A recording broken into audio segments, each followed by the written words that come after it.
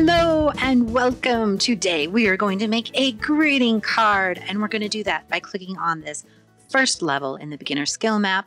Once it is highlighted like this, you'll know you're ready to go, and you can click start on the right hand side.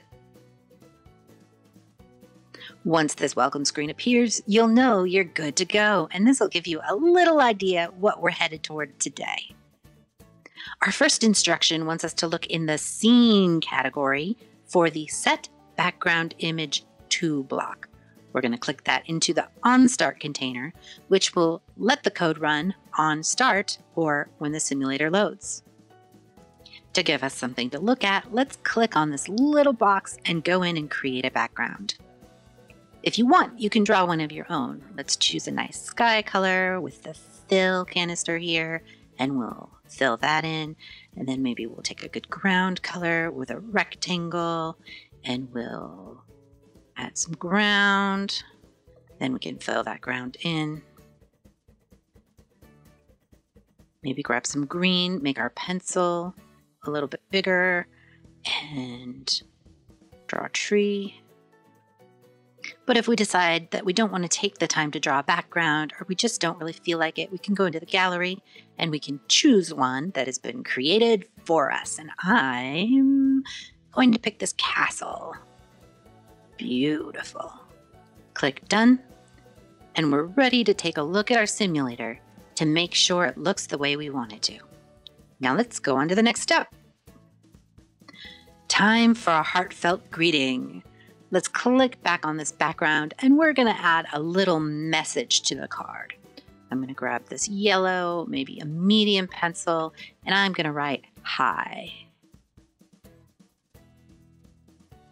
Lovely, except I don't really like the placement, so I'm going to take this marquee tool and circle the hi, and I'm just going to move it over. That looks like a good place for it. That's exactly what I wanted, except for I don't want this big blank spot there. So I'm going to grab the color of my sky, grab my fill bucket and fill that in. Beautiful. We're ready to click done.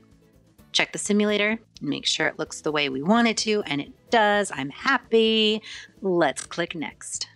Now it's time for a celebration. Let's add some pizzazz from the Scene category by grabbing a Start Screen Confetti effect. We're going to look back at our simulator and we'll see we have confetti. Beautiful. Now notice how this hint keeps popping up. It doesn't mean we're doing anything wrong. All it means is that it wants us to know there's a hint there for us in case we want to take a look. And you'll notice my card does not look exactly like the hint, and that's okay. This isn't saying we have to make exactly what it tells us to. It's saying if you wanted to make something, here are some options for you. So we don't have to have our background be the same, and we don't even have to have this be confetti. In fact, let's change it. So confetti at a castle doesn't look authentic. Let's go ahead and look for something. A blizzard. Come over to our simulator, and there's our blizzard. Brr. Now, let's add a personal note. From the music category, we're going to grab Play Melody, and we're going to stick this into our OnStart container. When we're ready, we can click the note, and we have our melody editor right here. There are 8 different slots for us to choose 8 different notes. We can choose anything between the low note and the high note. So if we wanted to go from low to high, it would look like this.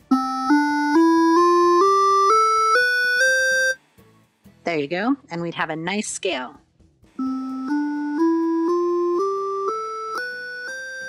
If that's not what we want on our card, we can come back over and edit our melody, or go into the gallery and choose one that's been made for us. For this setting, I might go with Mystery.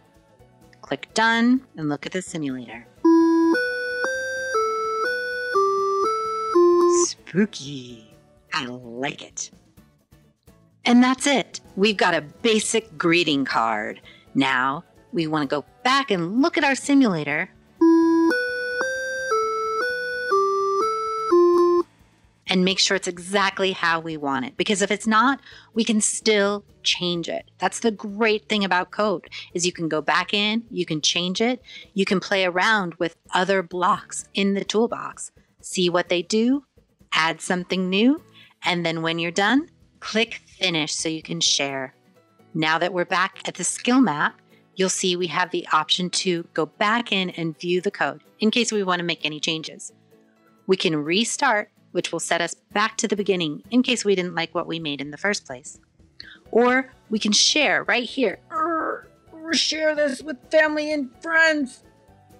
And that'll pop up this link to publish our project and give us a link that we can share or text with anyone we want to send our card to.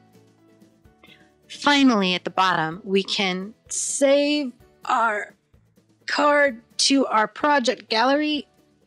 And then that lets us go in and open the card up with a full toolbox and add to it in any way we want. I hope you had a great time making your greeting card. I know I did.